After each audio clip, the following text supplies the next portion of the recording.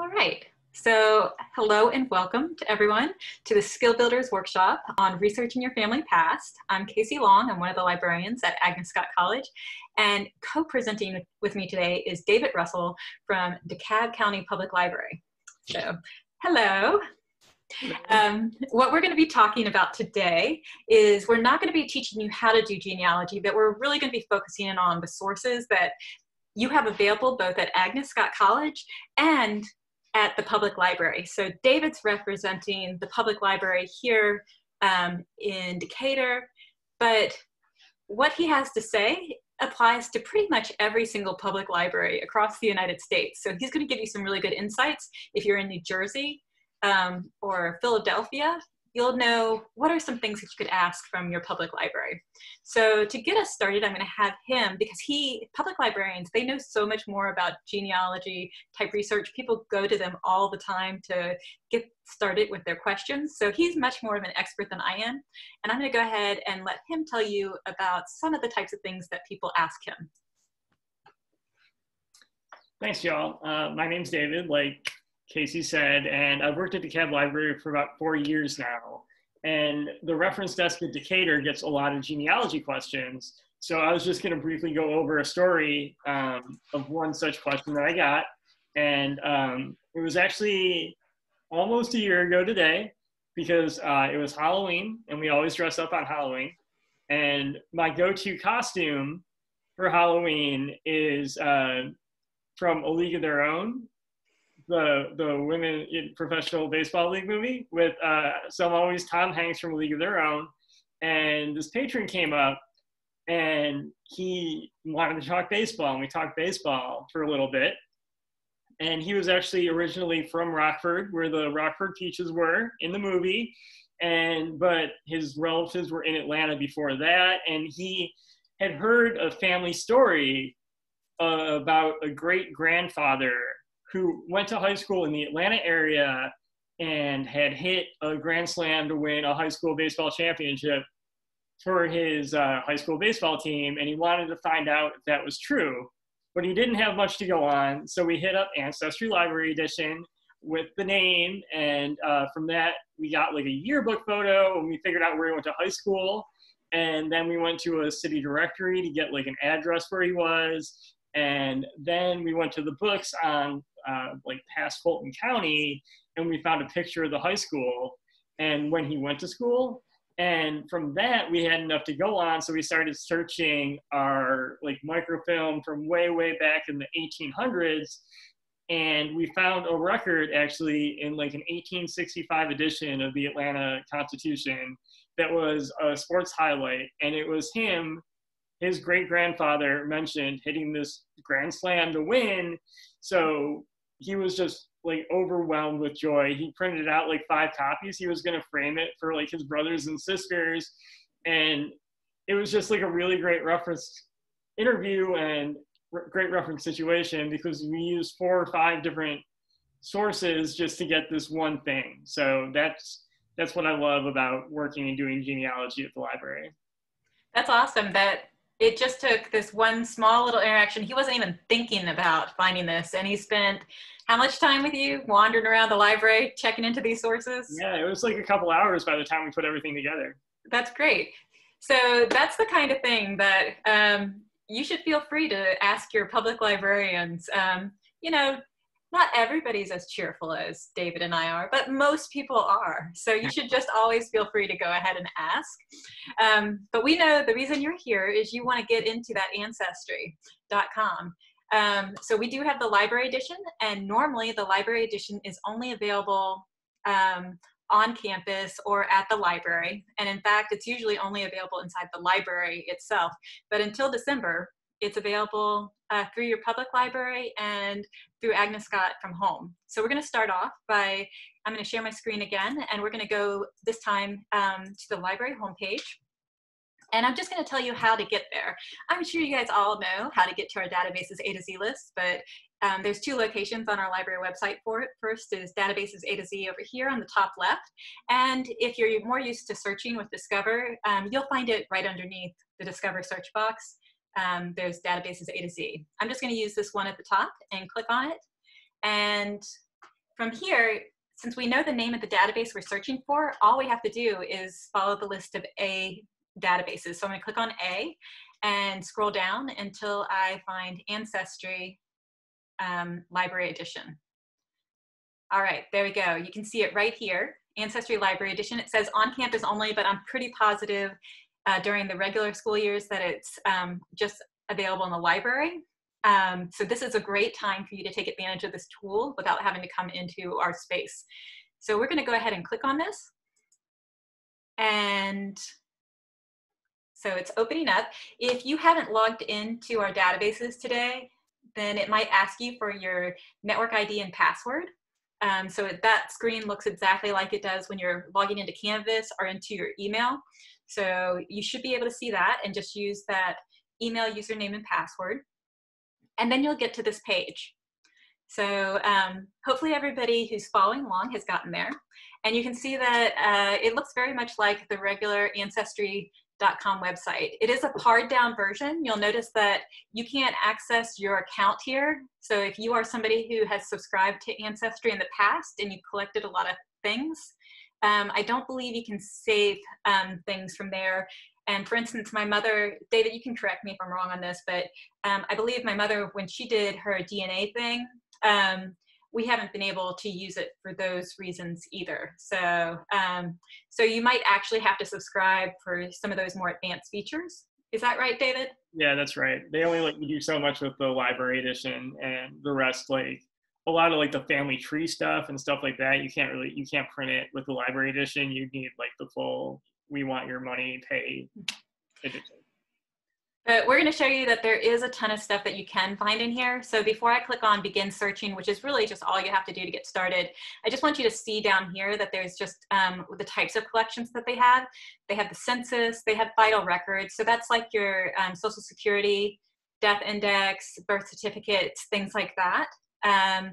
Military records, so draft notices, and immigration records. So there's maybe you have something specific that you're looking into.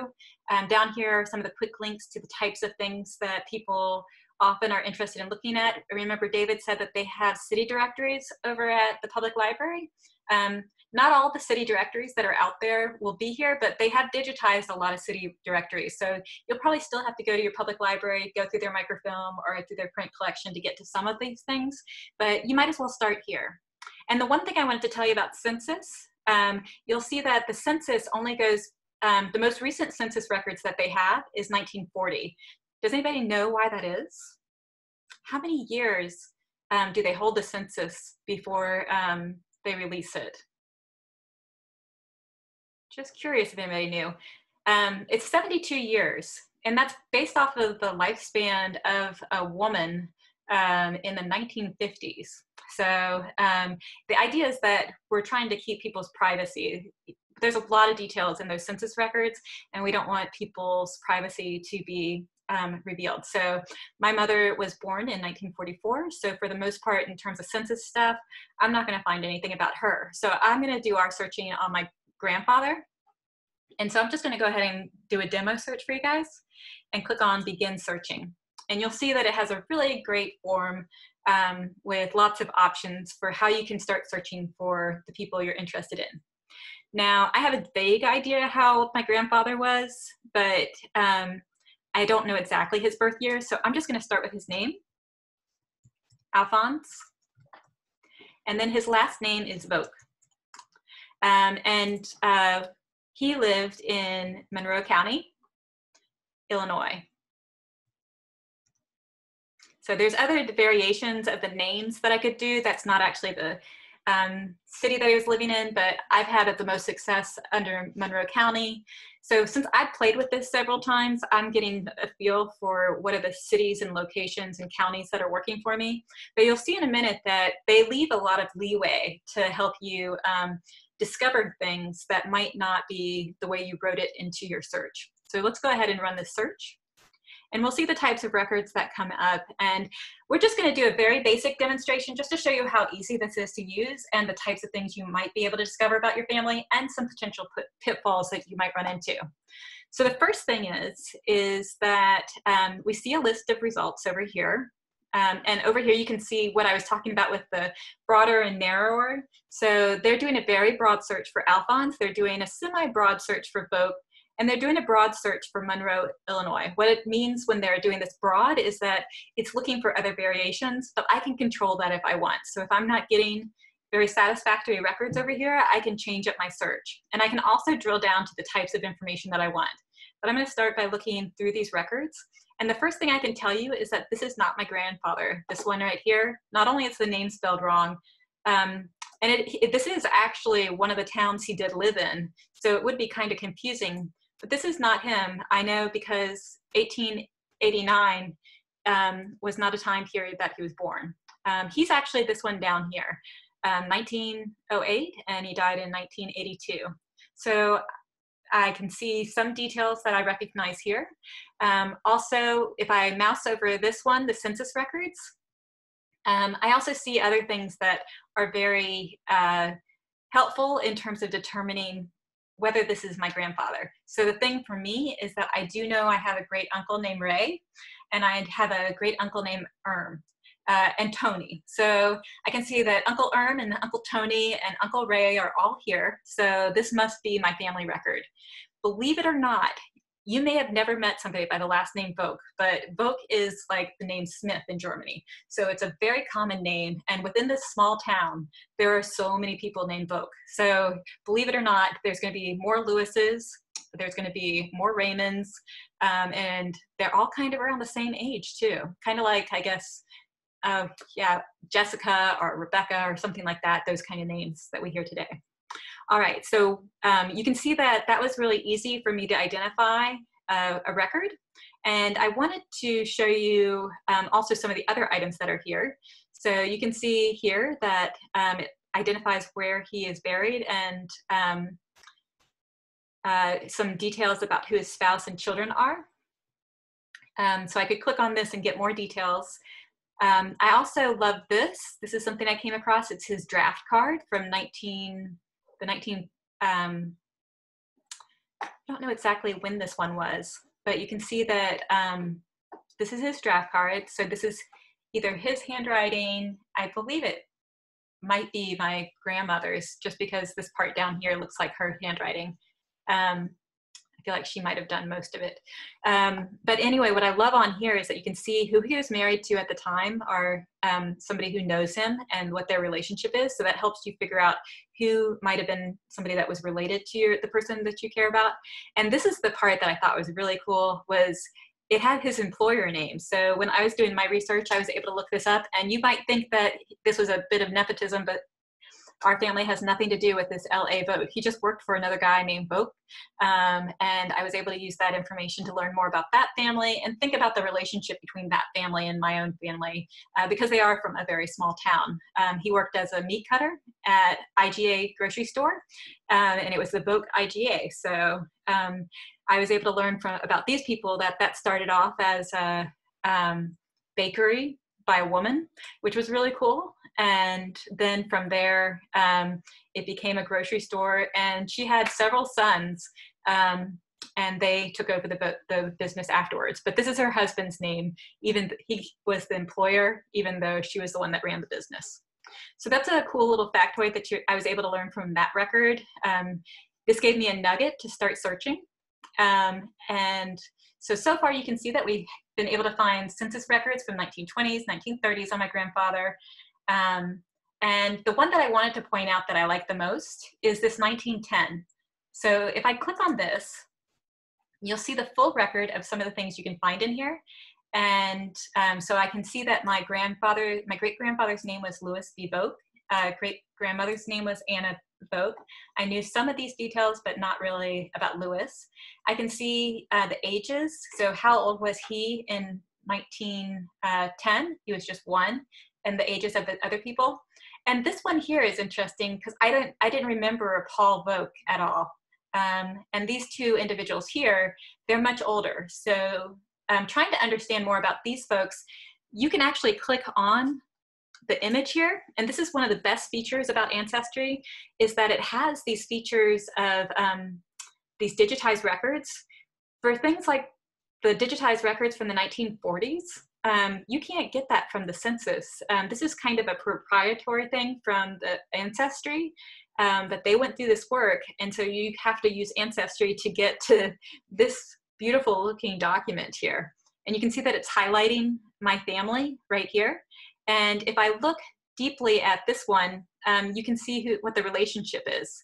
So remember, I was curious who this Paul Vogt was, and it shows that it's the nephew of Louis Vogt. So this would have been my grandfather's cousin who lived with him temporarily. And then this is the father of the head of the household and the mother of the head of the household. So now I know Gerhard Vogt and Teresa Vogt were my great-great-grandparents. And here you can see the wife. So they list the relationships. And the other thing that's neat in here is if we go further in, you can see the other aspects that you can learn. You can learn how long somebody was married, the children's ages, the birthplaces, and for each individual, this is very useful. I just happen to have a record where my grandfather's parents were living with him, but you can see that for my grandmother, my great-grandmother, Anna, that both of her father and her mother were both born in Illinois. So I know they didn't immigrate within her generation, the generation before her, but my great-grandfather, his parents did. So both of them came from Germany. And so that's some of the details you can get there. You can also get their occupation, that they were a farmer, what languages they speak. So it looks like Gerhard and Teresa still predominantly spoke German. And then some other things are looking at the industry. Let's see if I can go over a little bit further. I know that they also have number of years in school and stuff like that as well. So there's just a lot of can read and write, and whether they own property. So you can barely see it on my screen. Trying to get this whole thing to go over, and whether they own property and if they had a mortgage. So this is a lot of great information that you can gather just on a few people. And so hopefully you can see some of the details that you might be able to see on your own searches. So that's just me going back one generation past my mother. And I'm going to go back to the main screen. And that's pretty much for me in terms of Ancestry, what I know about it. I haven't had as much success with some of the other records, but I do know that David has. So I'm going to let David take over and tell you about some of the other really cool things that you might be able to find in here. So he's going to request my screen approval to take over my screen, and here he goes. All right, so I am going to do a search that I just actually did for the first time yesterday for a 93rd birthday party for my girlfriend's grandmother, and we thought it would be fun while we were all on her very first Zoom call to do an ancestry search and see what came up. So we found some fun stuff that, some fun other details that weren't on Casey's. So I'm just gonna kind of search her name, and I can show you some other things that you might be able to find on Ancestry.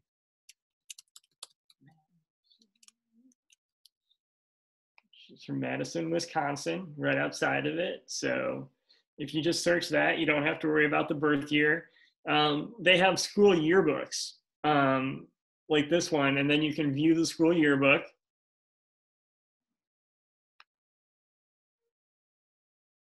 And then zoom in to your specific relative. And once you do that, like her name was Wilma Eichster, and there she is.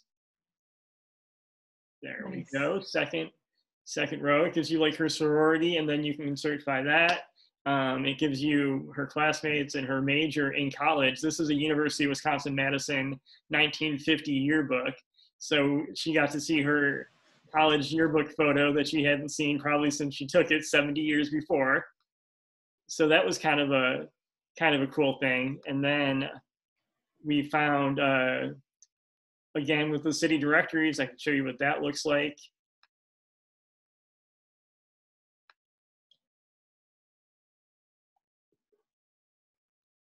And then from there, you can find her, and then you can see, you know, where they lived at that time, which is kind of a cool cool feature. You can see if they moved, and then you can go back to do an address search to see what the house may have looked like, what it looks like now, and that sort of thing. So city directories are definitely definitely a fun thing to check out.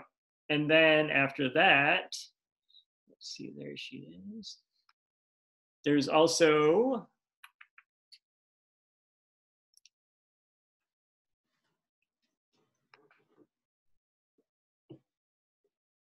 more school yearbooks of her sorority. So she got to reminisce about some of her sorority sisters, and she was telling stories about some of the shenanigans they got in the 50s, which is nothing like today. And then another cool document we got to see was the census, like Casey showed you. And what was cool about that for her is it showed the farm that they ran, and just, you know, who owned the land. And it was just fascinating, like where the farm was and the county and where everyone was born. It was just a really, really fascinating search. And you can see here, her mom and dad, their birthplace was Switzerland, and you can see that right there on the record. So you know that's them, and she was 11 in 1940. So she was talking about life on the farm and having to get up at 4 a.m. every day from the age of 5 until she left for college. So that was kind of a blast from the past. And then you can kind of go through all categories. And one of the things they did, we went to was immigration. And we could find when they came over in the actual passenger list that corresponded to them coming over. So they got to view the actual passenger list that they were on when they immigrated.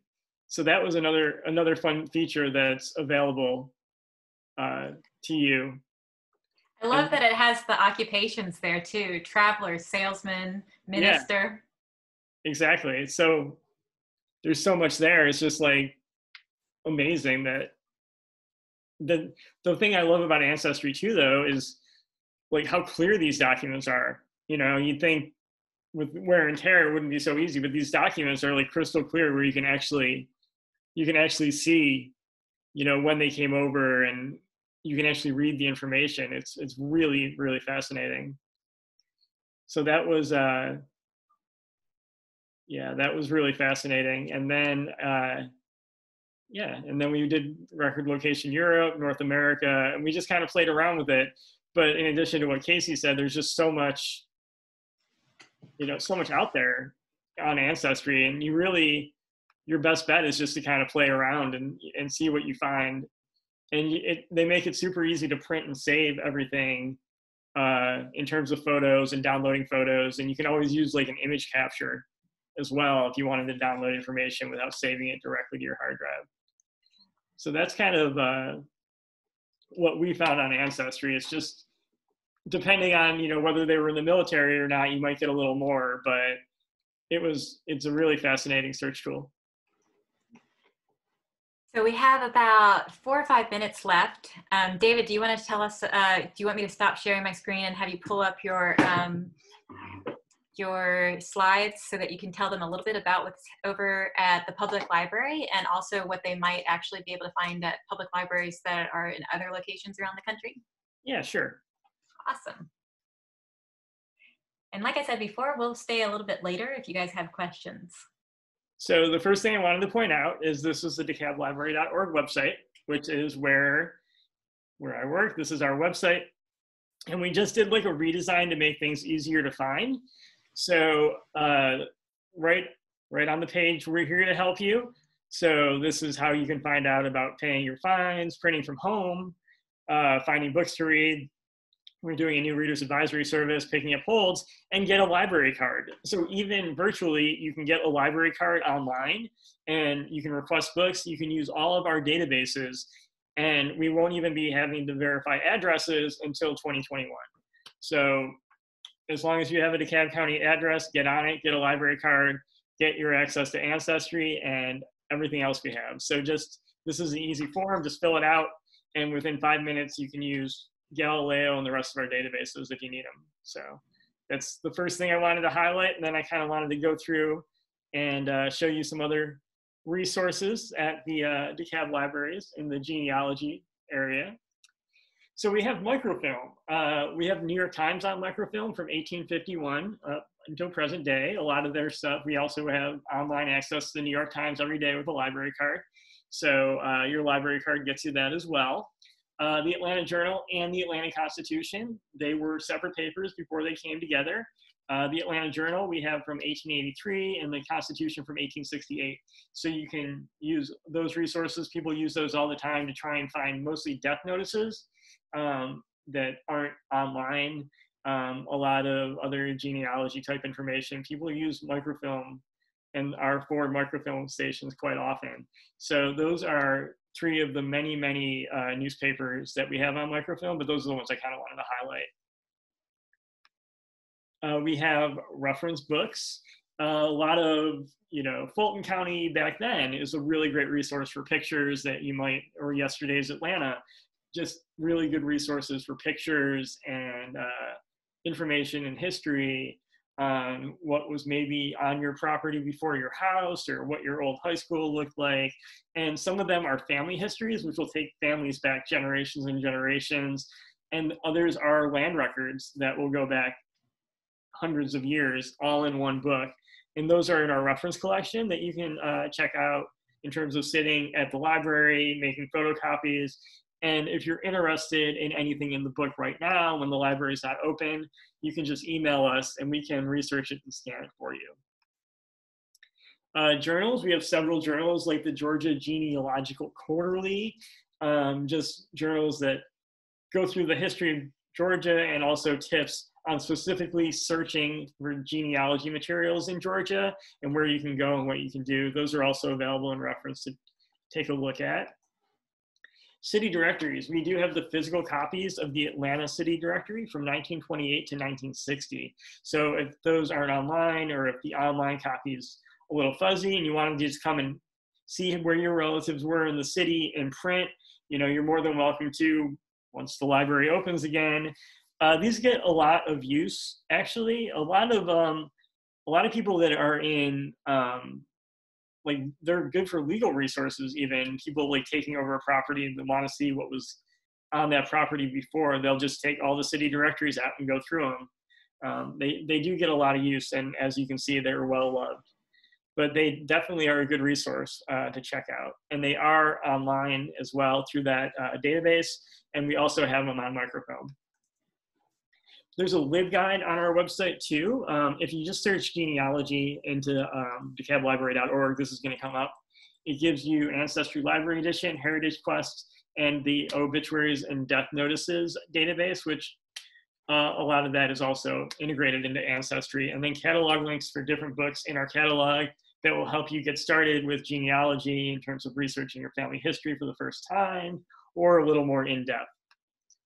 Heritage Quest is, if you look at the bottom of Heritage Quest online, it says powered by Ancestry. So this is like the ProQuest version of Ancestry. And the one advantage to that prior to COVID is this is the one you could get from home without having to be in the library or using a library card. So you could get this from home. It is basically a stripped down version of Ancestry with the same city directory, census maps.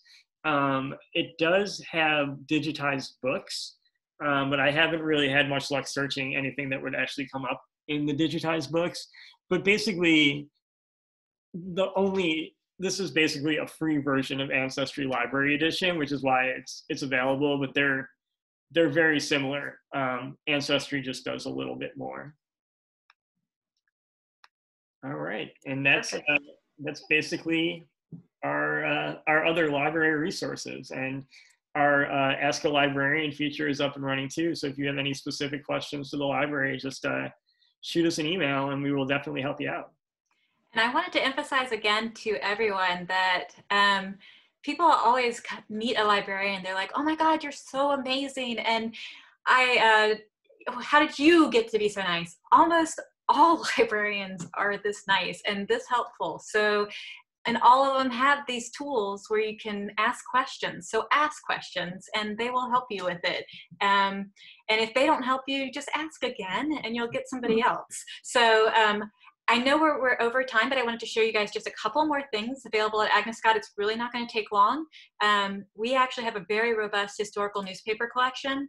And I already showed you how to go through our database's A to Z list. All these can be found through the database's A to Z list. So I'm just going to give you a quick run through of what are some of the sources. So here, if we go, if we want to access our newspaper databases, then you can see that we have 45 databases that are found for newspapers. So I had narrowed it down to just newspapers, and it's just showing the first few, but 45 publications, that's pretty amazing.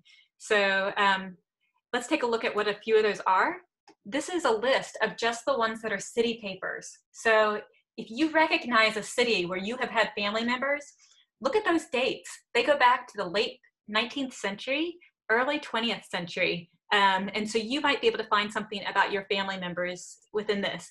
And the ones that are highlighted in pink and purple, those are historically African-American newspapers. So not only do you get what's happening in the community at large, you can look specifically what were things that people who are African-American cared about at that particular time, and how did they reflect information in their community. Here's some more that we have. Again, there's several historical U.S. newspaper collections, so chronicling the America. That's actually a free one from the Library of Congress, but we have it in our list anyway. But if you are researching the Civil War, whether it be looking at it from the perspective of people who weren't living in the South to people who were living in the South, then you'll be able to see Civil War era historical newspapers. It's just a collection of those. And then there's this Independent Voices. This is more of a contemporary collection of resources that are alternative presses. So that might be worthwhile. If you're studying Jewish history, so if you have family members who are Jewish, then you might find these newspapers down here helpful. Because especially the Southern Israelite Historical Newspaper, that's an Atlanta newspaper.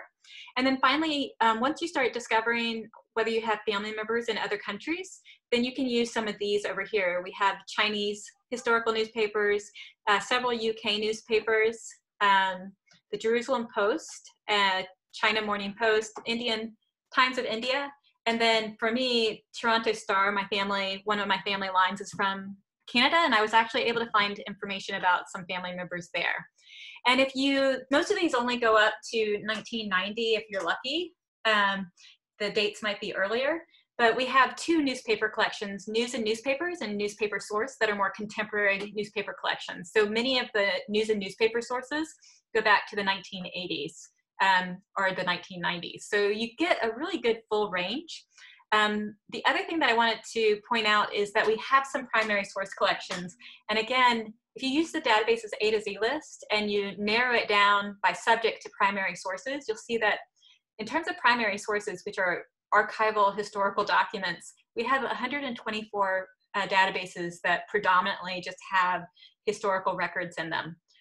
So you can narrow it down to that and then kind of browse through. But a few of my favorites of that 124, my favorite is African American communities. This is 5 communities throughout the United States where they pull historical documents, scrapbooks, pamphlets, newspapers, periodicals, correspondence, all sorts of things like that, that are about the African American communities in those 5 cities, or 4 cities. Is it Atlanta, Chicago, St. Louis, and Brooklyn are the cities that they focus in on, and then they have a collection of cities in North Carolina.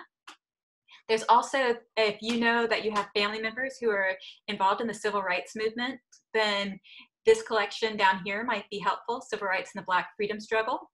If you have family members that are American Indian, then you might find some documentation about tribes in this database. Again, if there's immigration records that you're looking for, this immigration records of the INS might be helpful.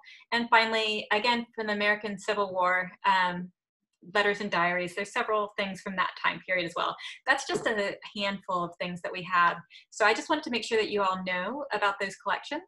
And I'm going to just stop our recording in just a minute. Just want to say thank you to the viewers for watching, and we hope that if you have any questions, you'll contact us through the way that David mentioned, or the library at Agnes Scott at library@agnescott.edu.